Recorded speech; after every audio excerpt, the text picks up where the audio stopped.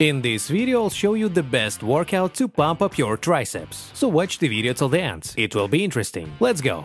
The triceps forms 2/3 of the shoulder muscles. Even if you pump up powerful biceps without a developed triceps, your arms will look weak. The triceps take up the entire backside of the shoulder and consist of 3 heads: long, lateral, and medial. The main function is to extend the arm at the elbow joint. When you train the triceps, all 3 heads are always working. There are many options for exercises for this muscle. Some exercises shift the emphasis to the lateral and medial heads, while others put more load on the long head.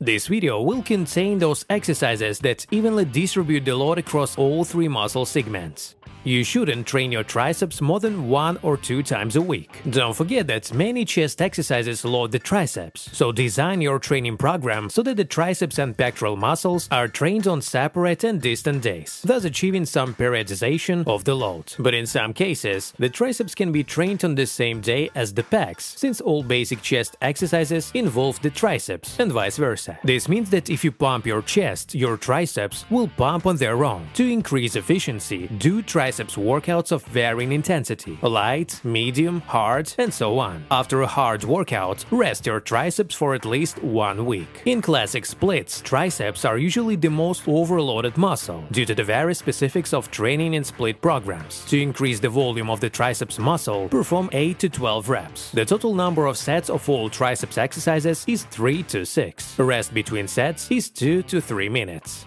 A 2007 study showed that the triceps are approximately 67% type 2nd muscle fibers. This means that training with heavy weights and low repetitions is best for triceps. Train slowly and without jerking to recruit all motor units. The American Council on Exercise brought in a team of scientists from the University of Wisconsin to identify the best triceps exercise. The results showed that the greatest muscle activity in the triceps was in diamond push-ups. Let's move on to the technique of performing them. Take a prone position. Keep your body straight. The neck, back and hips are located on the same line, feet together. Place your hands narrowly. The distance between the palms is from 10 to 30 centimeters. Distribute the load over the entire surface of the palms and fingers. Elbows slightly pressed to the body. Lower your shoulder blades down and bring them together. They remain in this position throughout the entire exercise. As you inhale, lower yourself to a 90-degree angle at your elbows. As you exhale, straighten your arms and rise to the top point.